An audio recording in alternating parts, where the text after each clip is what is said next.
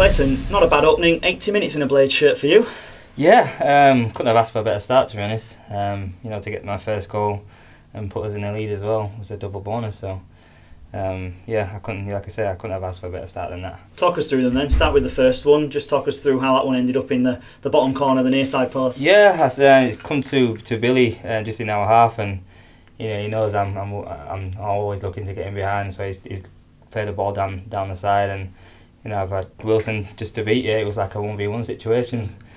And the second goal as well, took it very nicely. Did you feel a hamstring in the build up to it? Yeah, as you know, it's come to Brooksy, and you know, he's faced the defender up, and it was a perfect opportunity for him to slip me in. And as soon as he slipped me in, I felt a little tweak in my hamstring, but managed to get onto the ball, and then you know, I felt another little tweak, and I was like, oh, what's this? And then I think I'm not going to make the goal here.